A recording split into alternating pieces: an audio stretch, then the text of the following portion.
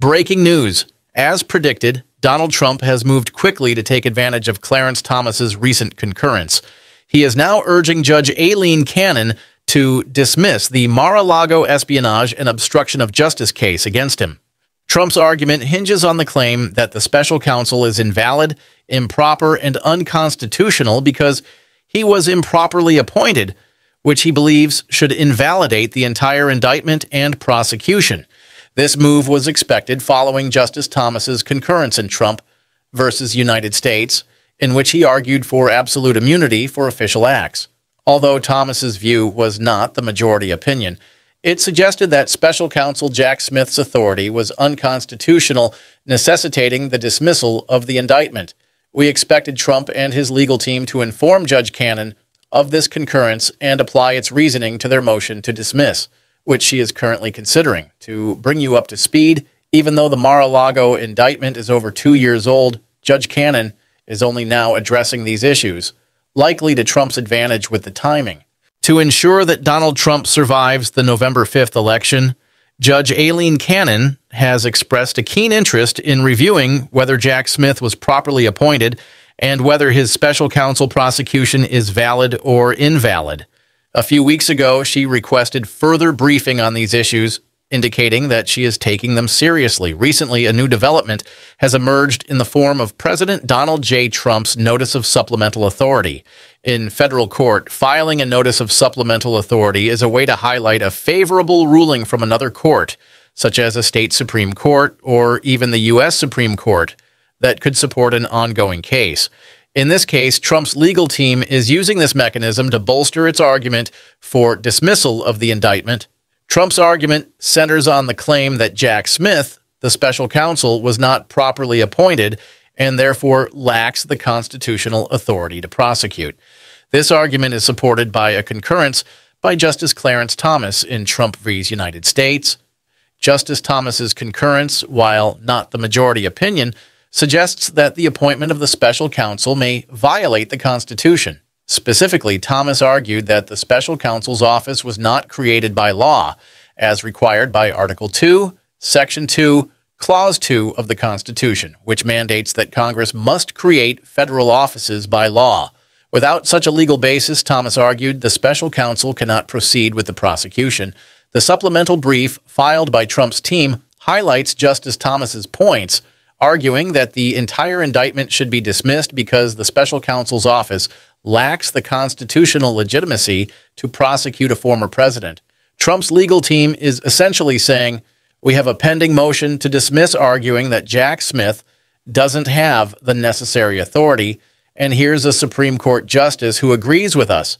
Justice Thomas's concurrence, dated July 1st, 2024, states, I write separately to highlight another way in which this prosecution may violate our constitutional structure.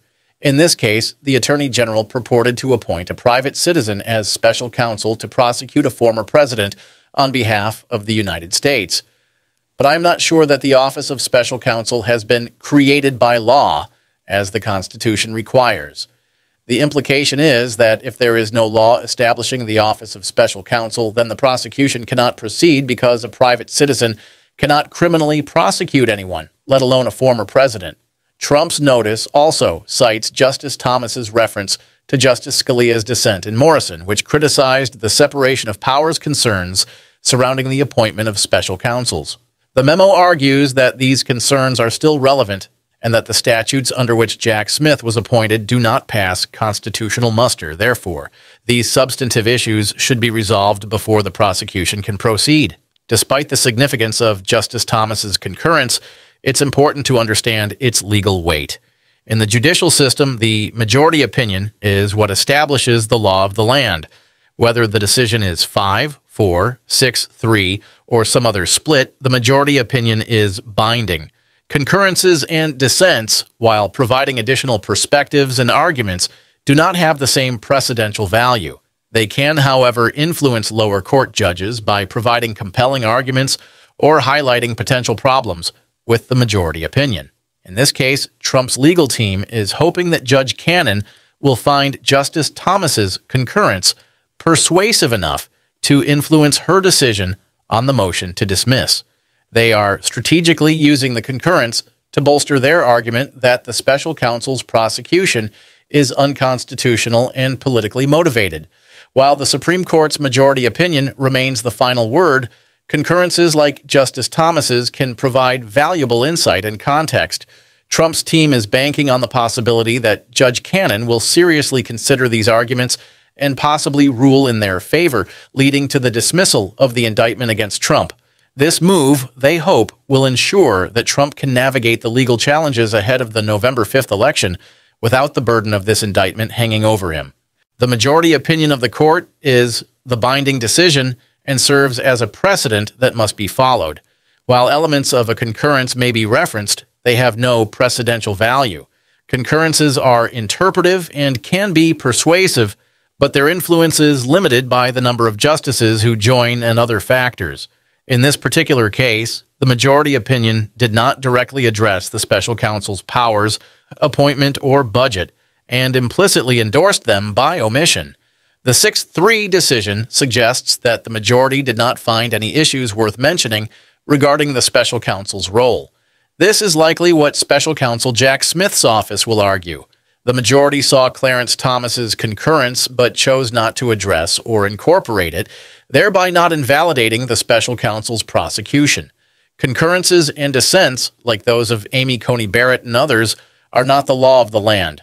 Historically, Supreme Court decisions evolve, and what was once a dissent may be recognized as a more accurate interpretation and cited favorably in future decisions. For example, Justice Sotomayor's passionate and intellectually honest dissent in the immunity ruling may be seen in the future as what should have been the majority opinion. Similarly, footnotes in Supreme Court decisions can sometimes have a significant impact on future legal interpretations, even if the main opinion is overlooked. Recent interview with Judge J. Michael Luttig, a prominent conservative and staunch defender of the Constitution. He expressed his deep concern and dismay over the recent immunity decision, which he believes has damaged our democracy. Judge Luttig argues that the Supreme Court majority began with the intention of granting absolute immunity to Donald J. Trump and then crafted a decision to fit that goal. He describes the decision as sloppy and intellectually dishonest, comparing it unfavorably to a first-year law student's moot court brief. Judge Luttig contends that the opinion was written specifically to benefit Donald J. Trump, both as a candidate and as a former president. He criticizes Justices Alito, Gorsuch, Thomas, Roberts, Barrett, and Kavanaugh for effectively creating an imperial presidency immune from prosecution, a situation that extends beyond Trump and affects future presidencies. We will be watching Judge Cannon's next steps closely, as Trump's legal team has drawn her attention to Justice Thomas's concurrence, criticizing the special counsel's appointment and budget.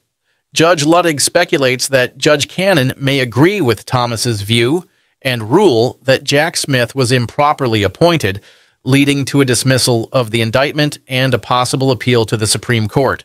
Meanwhile, the special counsel's office is likely to argue that the majority opinion, which had the opportunity to adopt Thomas's concurrence but chose not to, implicitly upholds the validity of the indictment, differing only on the issue of immunity. I'm John. Thank you for watching. Don't forget to subscribe. See you in the next video.